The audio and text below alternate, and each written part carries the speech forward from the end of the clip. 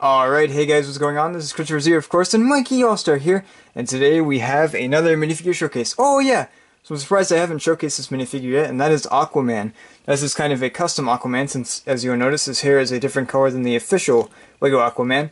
So let's go ahead and dive right in. This is, of course, the more classic Aquaman, not the new one from the DCEU. So alright, so here we go. So, starting off with his legs, you can see here, he's got plain green legs. I really like this minifigure for all of its color. I mean, you've got a nice variety of color. Very vibrant minifigure. So yeah, just nice green legs. And then up here you have his torso, which has some detailing on there. The base of it is a nice shade of orange.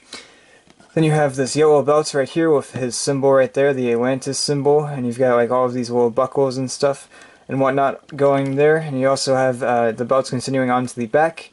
And his torso has like kind of scales on it, as well as just some muscle detailing right there, which looks pretty nice. It's in a kind of darker orange, which is pretty cool. We've got some more detailing on the back, some more scales and stuff, and just some back detailing right there. Pretty nice. And you've got his arms right there, orange, both sides. You've got green hands, which are kind of rare. You don't really see them too often. You can get them with the Lego green soldier guys from Toy Story, but that's about it. There's probably still a few more examples that have green hands, but not too common in Lego. Not really get green hands. Okay, and here's the head. As you can see here, he's got kind of white, blonde, kind of orangish eyebrows. He's got kind of a serious look about him.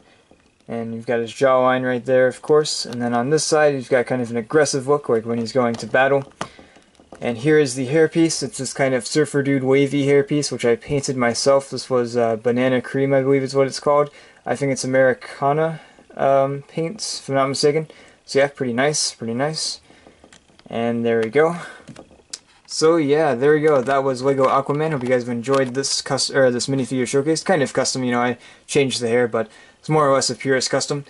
But anyways, if you guys have any minifigures you want me to showcase, feel free to let me know in the comment sections below, and I'll let you guys know if I can do that or not. And anyways, guys, I'll see you guys next time. Bye-bye!